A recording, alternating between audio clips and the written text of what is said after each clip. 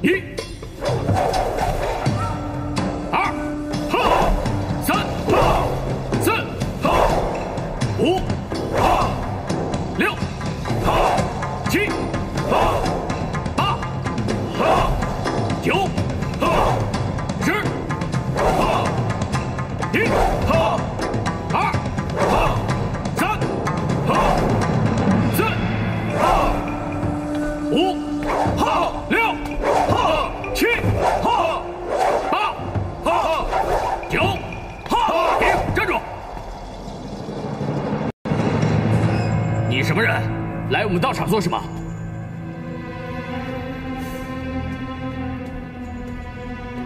看你这身装扮，像日本人，来找谁啊？鬼太郎，肯定是来找我的。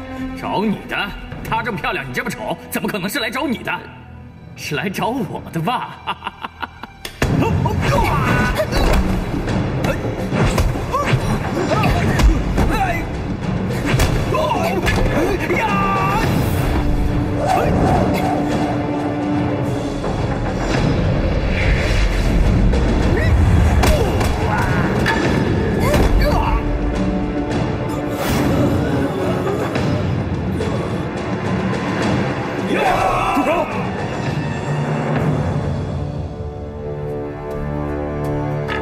师兄来了，把他们扶起来。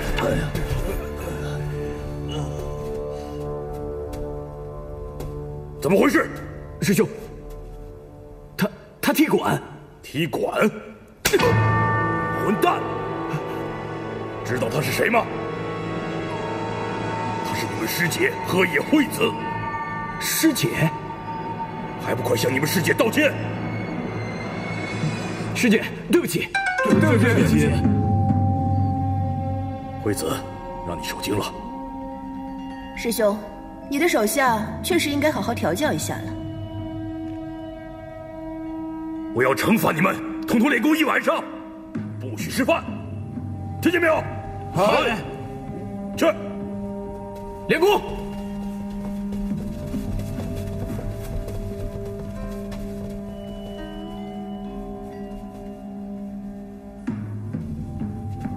惠子，请。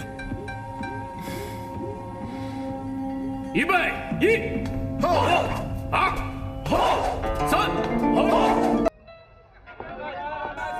哎，姑娘，买点橘子啊？给我剥几个橘子。哎，好嘞。哎，bug，突然来个女人，什么都要听她的。第一天就让我们练了1个晚上。她的功夫不在师兄之下，我们不是她的对手，只能忍气吞声。哎呀，每天都有这么一个女人，哼，还不能碰，真是难受。没错。哎，你看，这个姑娘长得不错嘛。哼。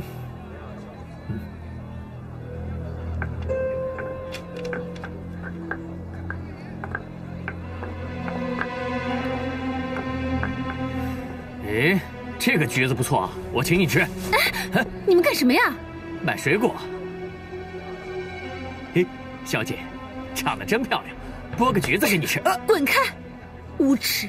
我警告你们，我是警察局长的女儿，你们再敢无礼，不会有好果子吃的。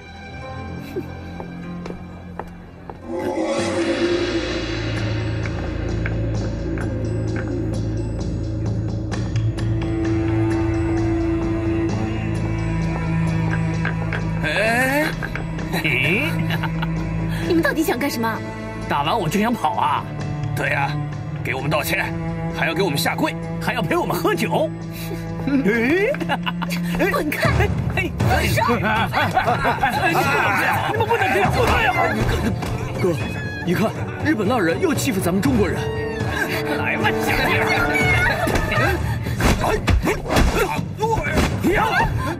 起帆，看着他！慢点。嘿！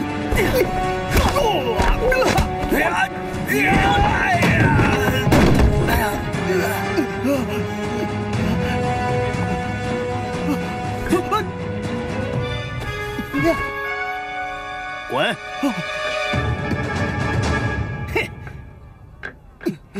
走走。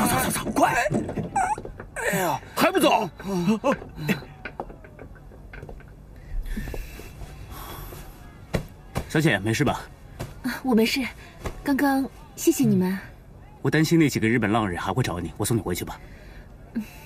哥，那我那个凡，你先把东西拿回去吧。好的，哥。谢谢你啊。走吧。同胞们，日本帝国主义悍然发动了9·18事变，派兵进驻了我们东北3省。3天，我们美丽富饶的东北3省沦为了日本帝国主义的殖民地，3000万同胞成为了亡国奴，这是我们中华民族的耻辱啊！同胞们，让我们有钱的出钱，有力的出力，拿起枪杆子，把小日本干出去！干出去！打倒日本帝国主义！打倒日本帝国主义！还我河山！还我河山！打倒日本帝国主义！打倒日本帝国主义！把小日本赶出去！把小日本赶出去！拯救东北同胞！拯救东北同胞！还我河山！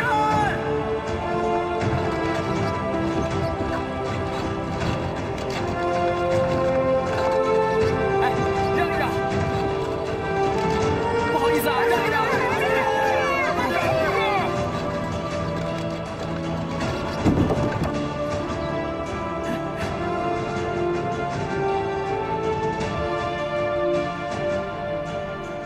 你好，你好，你们这是？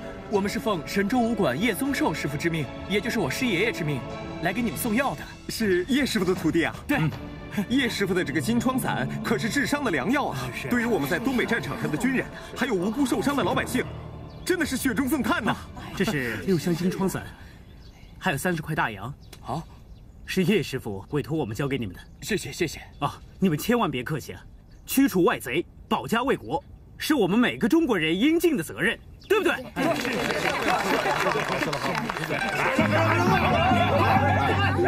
你们干什么？干什么？给我砸！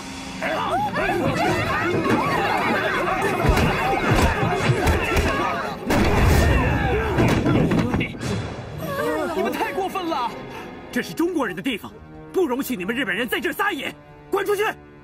就凭你们几个，还想打倒我们大日本帝国？哥，他们太嚣张了！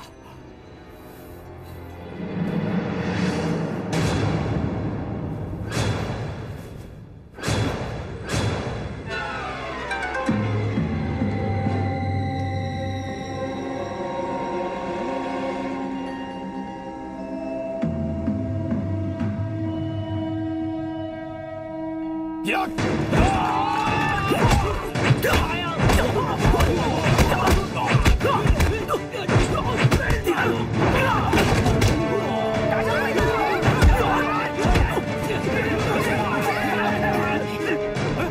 快！那边有人打日本人，快去看看！走，快！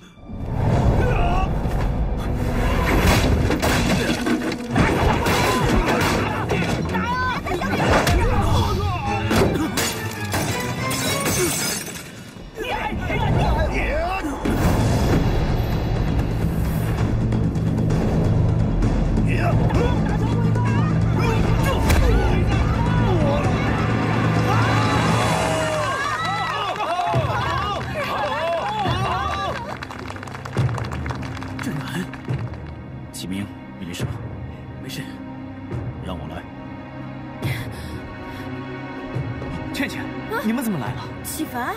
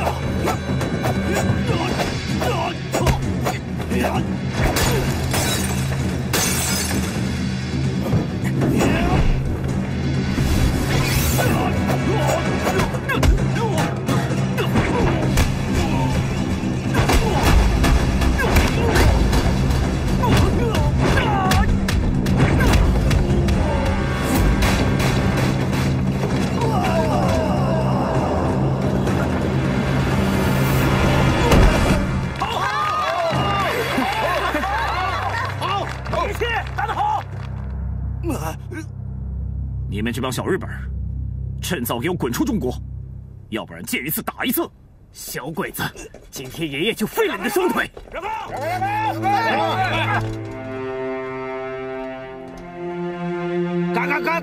干什么这是啊？大恩大包天啊！敢在老子管辖的地面上结党走！对，动！是他们先捣的乱。对，是他们先动手的，是他们先动手的。不能不讲道理。抓他们！停！闭嘴！把这些捣乱的统统给我带回京署，带走。畜生，在外惹是生非，败坏武馆声誉。我平时是怎么教你的？你这么不听管教，当街打架闹事，就应该把你关在警署里10天半个月的。哼，是谁把你弄出来的？啊？他这是吃饱了撑的吧？二师叔，你也不能这么说，我爹也是好心，才把我和正南捞出来。你如果这么说的话，那不就……小兔崽子，滚一边去！你有什么资格跟我说话啊？好了，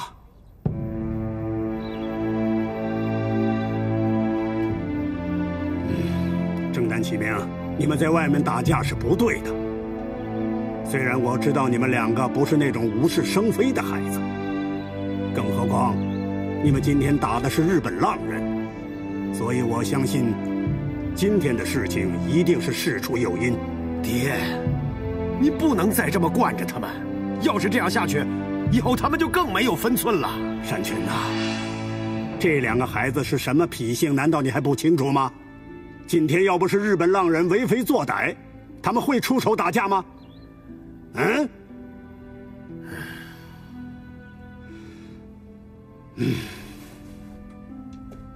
日本人占领了我东北3省，已然令人痛心。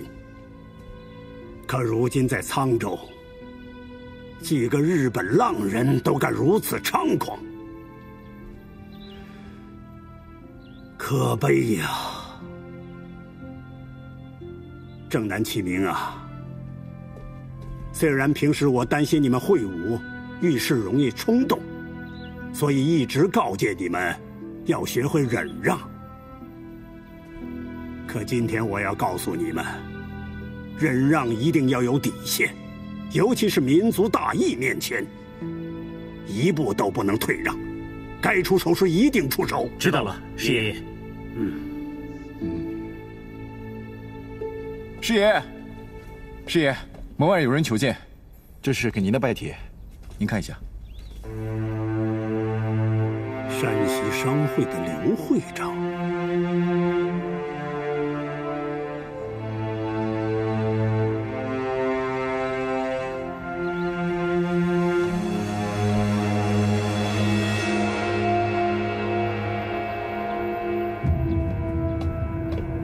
刘会长，幸会幸会。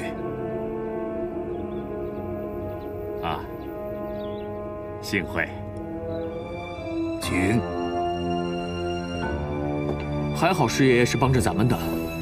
爷爷是讲道理的，才不像我爹呢。就是。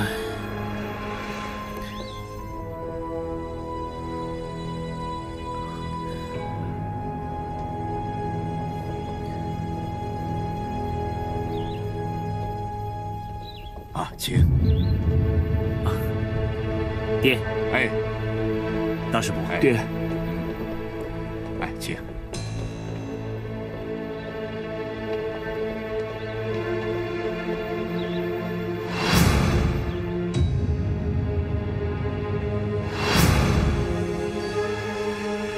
正南哥，你想什么呢？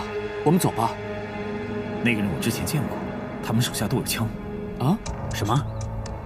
一个会长为什么带枪呢？一个生意人带把枪很正常吧？不对，我感觉不大对头。师傅，刘会长到了。啊，久仰叶老前辈大名。客气了，刘会长，请坐。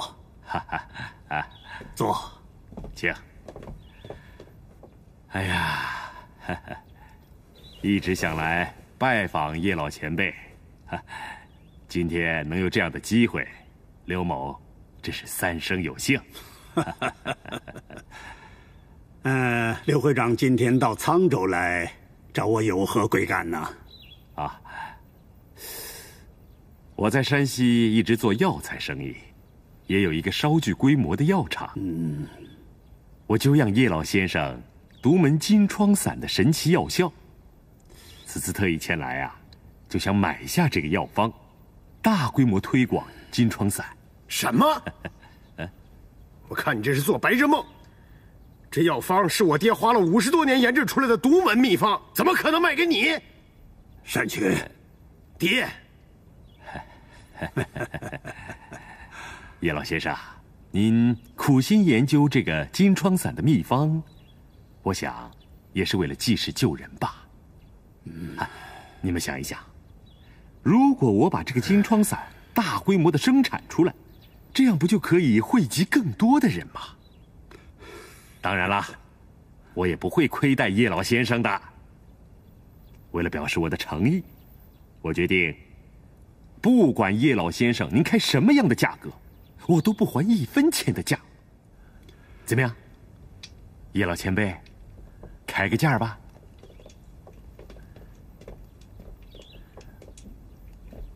爷爷，我买了一点上好的大红袍，听说有了贵客，想给贵客尝尝。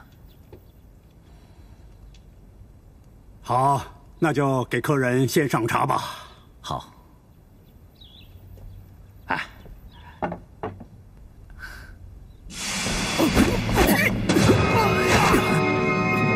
住手！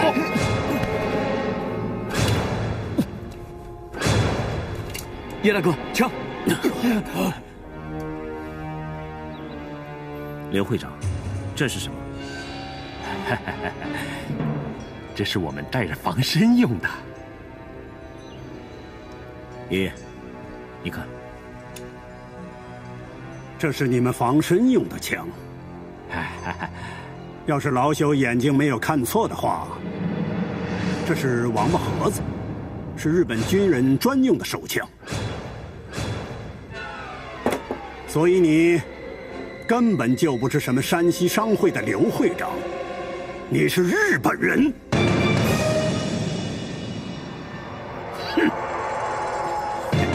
而且你的口音也证实了我的怀疑，你就是一个乔装的日本人。见得识广，厉害，佩服，佩服。没错，我是个日本人，我是哈尔滨东洋株式会社的会长，山本一郎。为了怕你们误会，我们这才自称是中国商人。叶先生，我久仰您的金疮散秘方，此次特意前来，就是为了买下这个药方。您放心，钱不是问题。要是我没有猜错的话，你是想生产这些药给日本的关东军吧？我生产这个药给谁用，这是我的事情。我总算明白了，现在日本关东军最缺的就是这种枪伤药。你是想买我的秘方生产这些药，去医治那些侵略我中华、欺压我百姓的日本侵略者？真是厚颜无耻，白日做梦。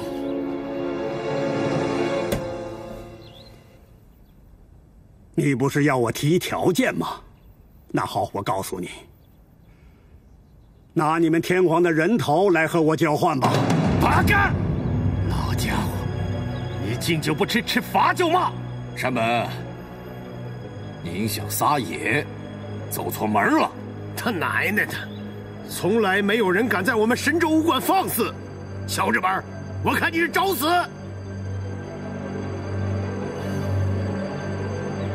怎么？这里是武馆，你们想以多欺少啊？啊！叶宗寿，有本事我1对1比武。小鬼子，你以为你是谁呀？难道我们神州武馆怕你不成？那好，如果我赢了，这个金疮散的药方就归我。如果你输了呢？如果我输了，悉听尊便。那好，我会让你输得心服口服。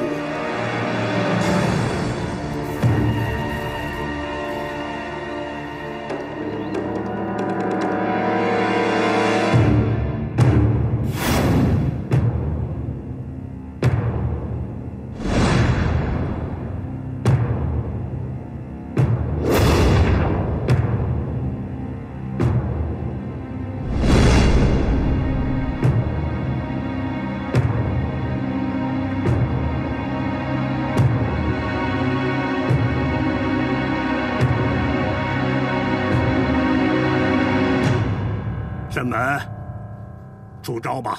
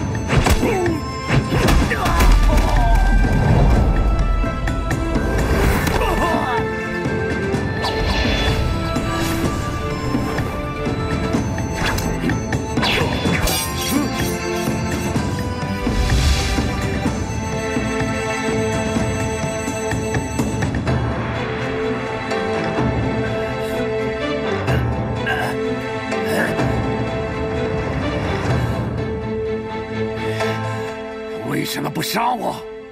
今天我不杀你，是给你一个改过自新的机会。回去告诉你们主子，中国人是不容你们欺负的。滚！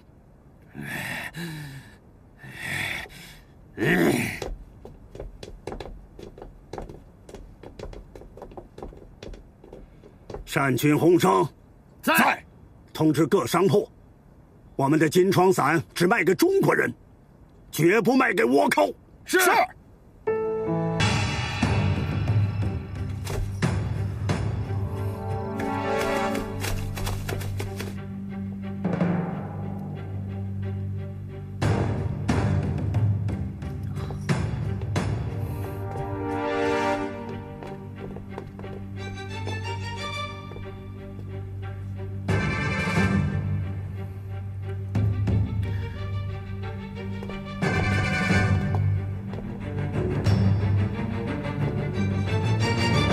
师妹，你在沧州的任务进展得怎么样？谢谢师兄的关心，一切都很顺利。那就好。师兄，我有件事情想拜托你。主内君下个月要来沧州，我希望他来的时候能得到很好的照顾。师妹放心，主内君到了，我一定会好好照顾。还有，师妹，别忘了我给你的忠告。师兄，我有把握。哎，谁？追！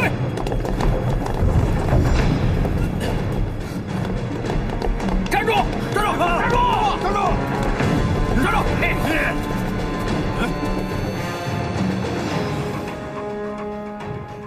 他们是神州武馆的魏启明和叶氏武馆的叶正南，这两人来者不善。你们夜闯我们道场，今天我杀了你们！上！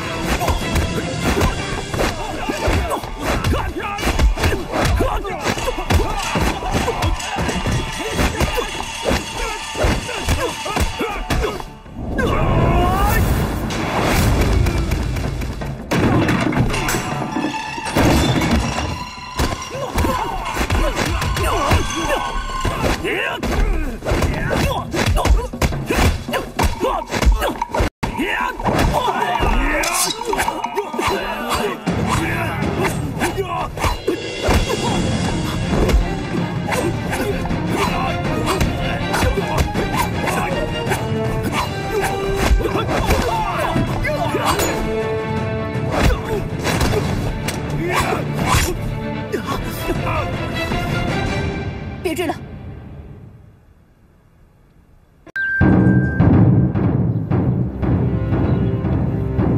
必胜！必胜！必胜！必胜！必胜！必胜！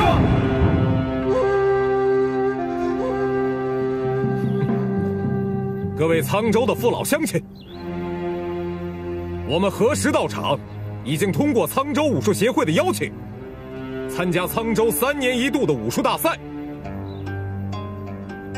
我们的大师兄井上君将会参加这次的比赛。下面有请我们的大师兄展示我们日本的武术。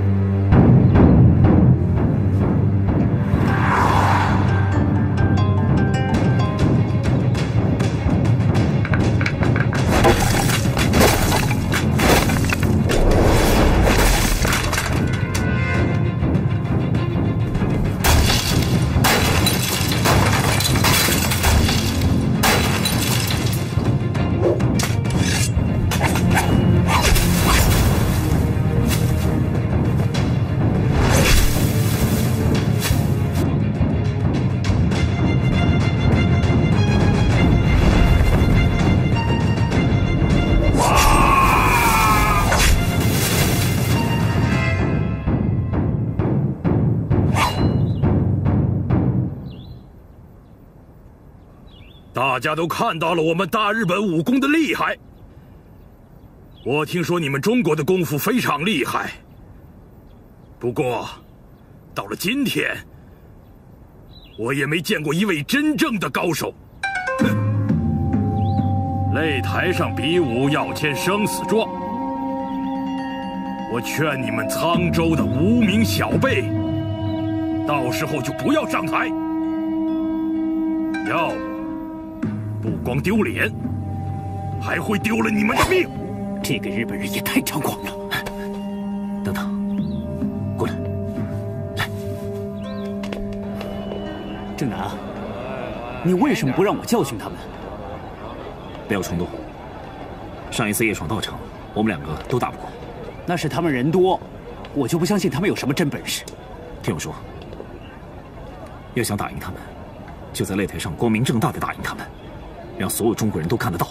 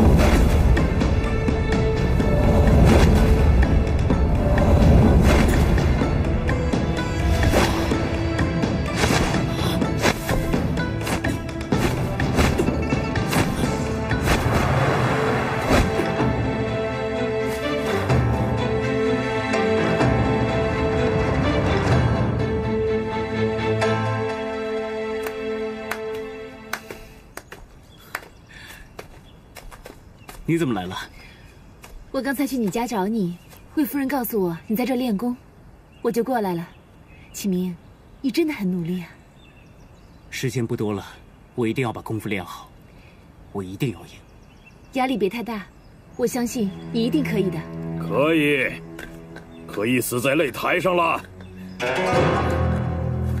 不是你们日本人都这么无耻啊？都喜欢偷看别人练功是吗？偷看你练功夫？就你那三脚猫功夫，白给我看都不看。启明，他们来者不善，我们别逞口舌之快，走吧。哎，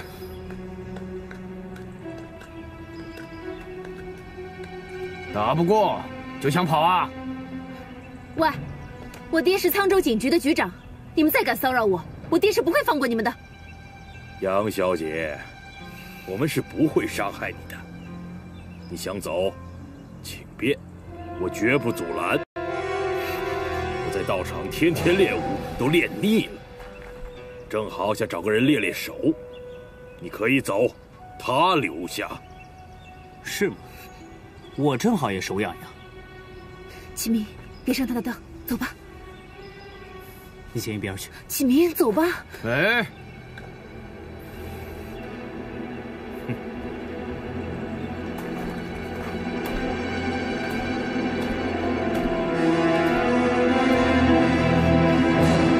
小子，别说我欺负你，我让你3招。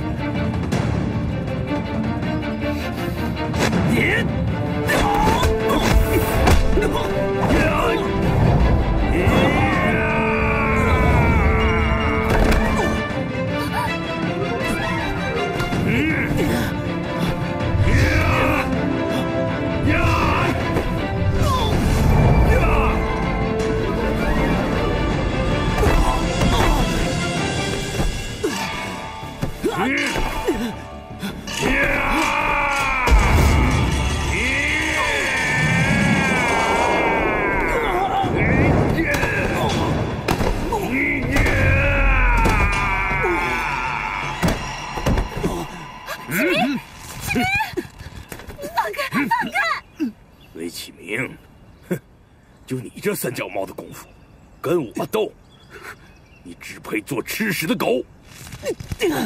我今天给你提个醒，擂台赛你千万不要去，不然不光会丢光你们武馆的脸，还会让你丢了你的小命。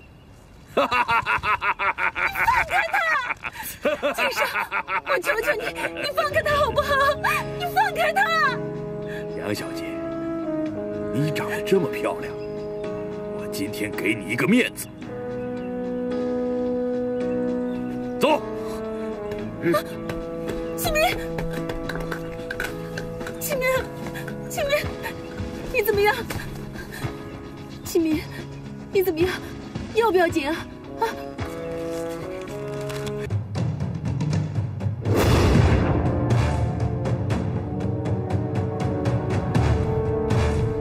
几位师傅，咱们准备出阵。好。叶师傅，终于把你盼来了。听说叶氏武馆派叶少爷参赛，现在天罡拳又可以发威喽。我的确是派犬子上场，不知道郭老师傅派哪位爱徒上场啊？你们白鹤门的八卦掌，那可不是一般武功能招架得住的。叶师傅过奖了，这次我派大弟子王齐生上场。叶师傅好。贵公子一表人才，天资非凡，是习武之才呀。过奖了，他呀就是以勤补拙，哪谈得上什么天资啊？魏师傅。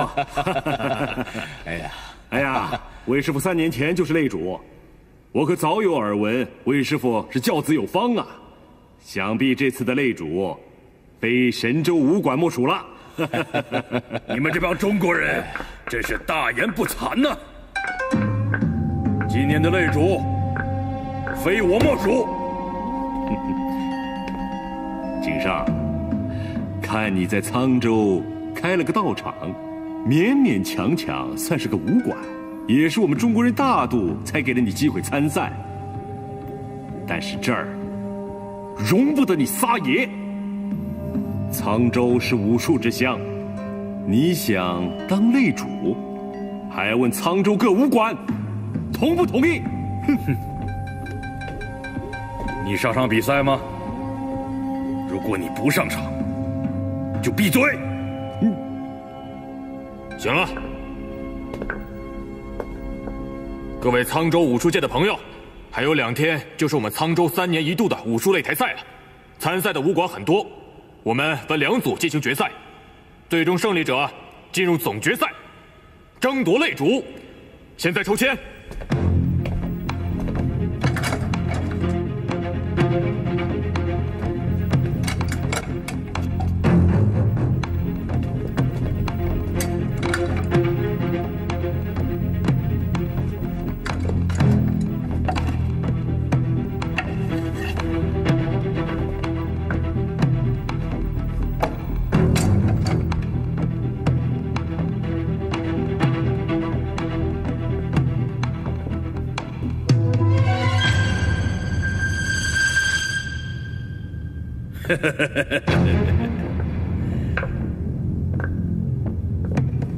魏启明，看来我们马上又会在擂台上相见了。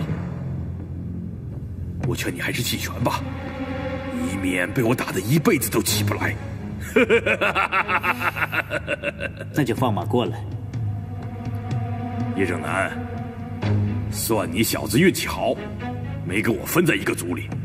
不过我祝你好好打擂，到时候决赛大家可以碰到哦。哼，你放心，我是不会对你手下留情的。少吹牛了，小心牙全掉了。哼。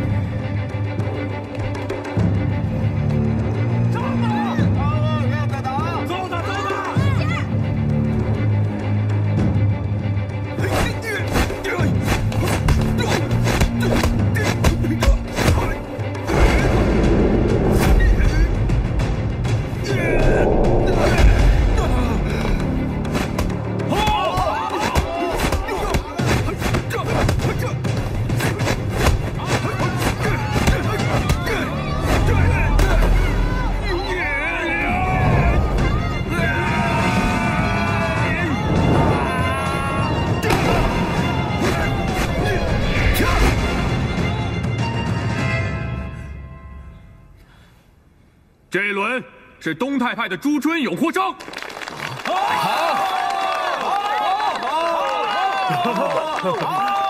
打得漂亮！承让。下一场是何时到场的景胜对白鹤门的王齐生。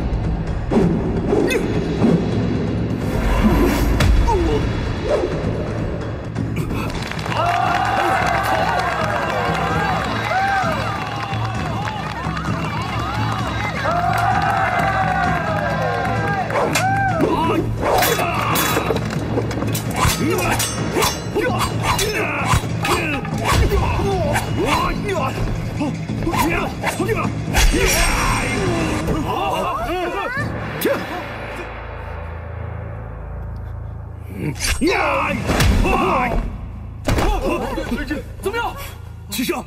齐生，小日本儿，小鬼子，擂台赛是切磋武艺，你竟然要人性命！上了擂台，拳脚无眼，因为上的人都签了生死状。他死是因为学艺不精，死了活该。小鬼子，我今天非教训教训你！叶师傅，这样不行，这样擂台赛的规矩就全都乱了。裁判，这个井上根本就不是上擂台来比武的，而是蓄意来杀人的。这样的人应该终止他比赛，取消比赛资格。明天是我跟你儿子比武，你怕我杀了你儿子？哼！上这个擂台的都签了生死状，凭什么取消我资格？井上，比武只是切磋武艺，何必取人性命？哪这么多废话？赢就是赢。明天让你儿子早点来，给我认输，要不他一样死定了。走。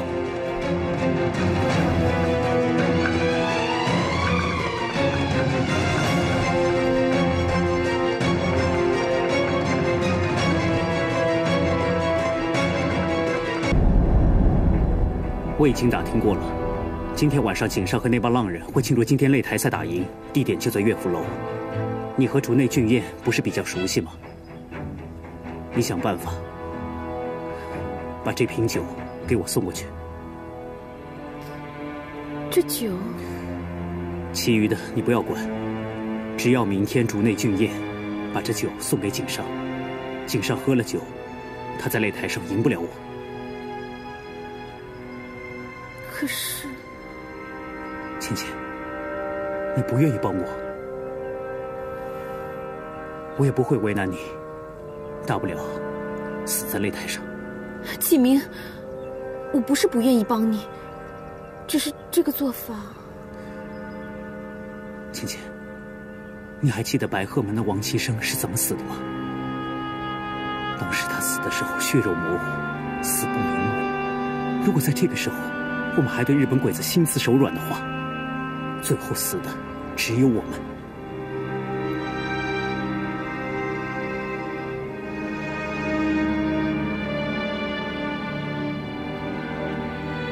好，我帮你，只要你能平安的回来，让我做什么我都愿意。哎呀，哎，几位，里边请。我还是感受到小二房间准备好了吗？哎，准备好了。竹内君，金圣君，惠子。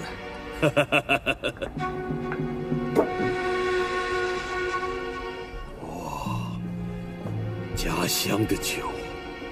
师兄，竹内君在和叶小姐吃饭，我们还是别打扰她了，省得破坏他们的好气氛。惠子，你误会了，我和叶小姐只是吃顿饭而已。竹内先生，既然你们还有事，那我就先走了。叶小姐，叶小姐。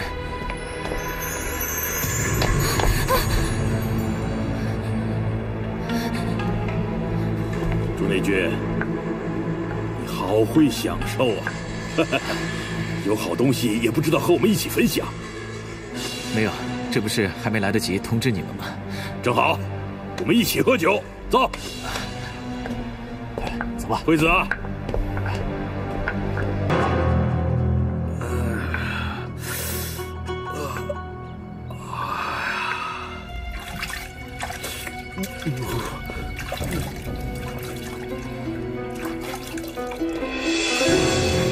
师兄，你怎么了？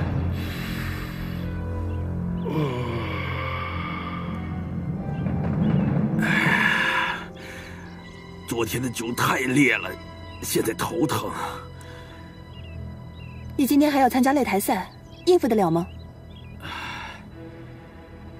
对付魏启明，对我来说小意思。天不早了，把他们叫过来吧。嗨，我去叫他们。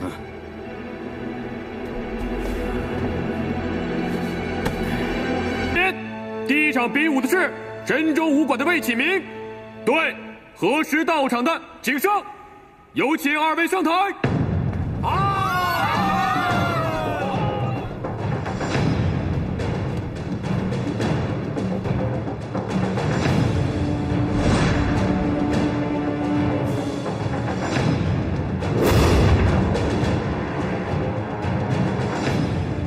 比武开始。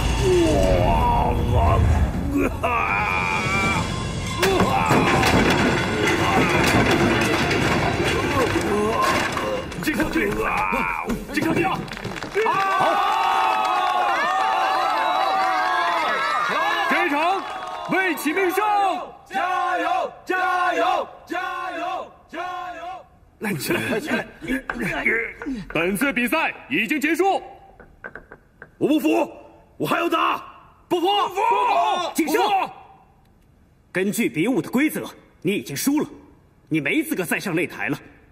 我劝你还是卷铺盖滚回日本吧。顺便告诉你们天皇，中国的领土不允许你们侵犯，中国人的生命不允许你们侵犯，中国人的尊严更不允许你们侵犯。今天是擂台比赛，我暂且放过你。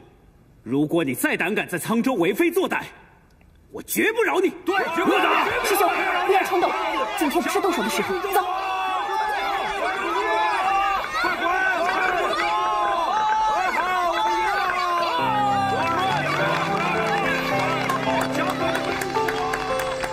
代表队，经过这几天的角逐，今天是沧州武术武林大赛的决赛。由神州武馆的魏启明和叶氏武馆的叶正南争夺武林盟主，有请两位上台。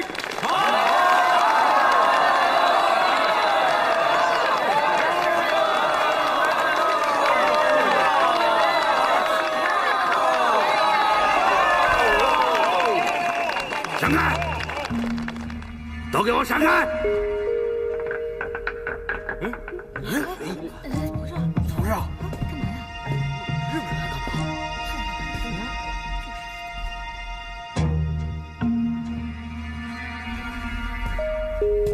他们两个都没有资格，只有我才是擂主。景商，昨天你已经败于魏启明手下，没有资格再上擂台。哼，他昨天是怎么赢的我？他不知道吗？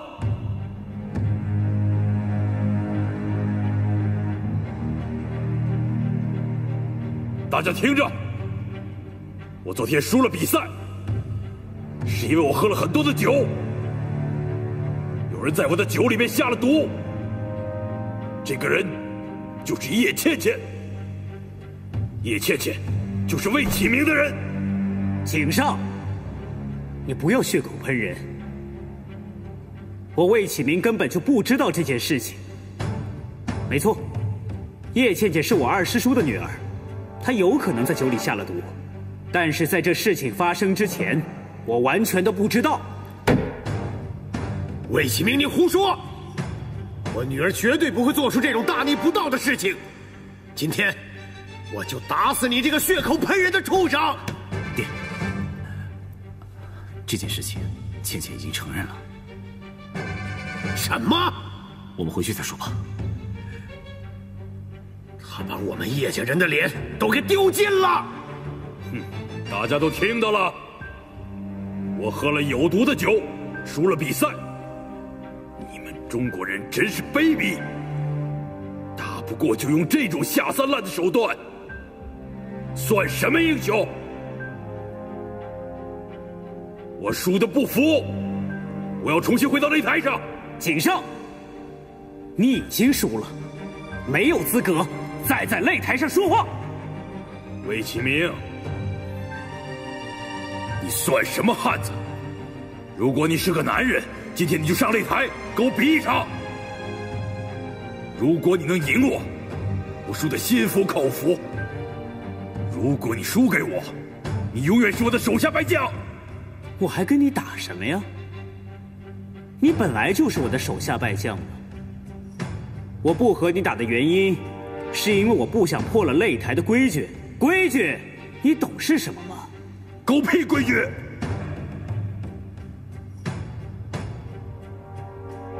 没有人可以战胜我，只有我才是擂主。井上，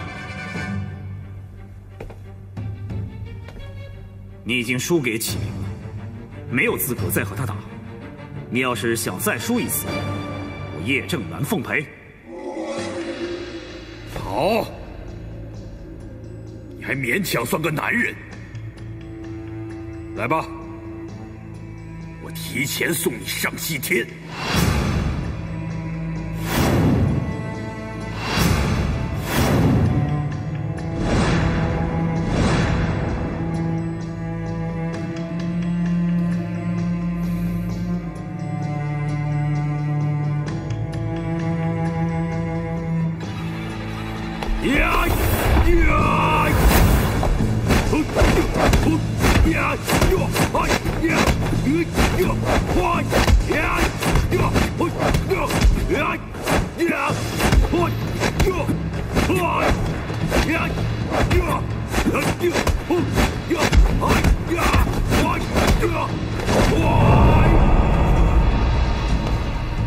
Yeah!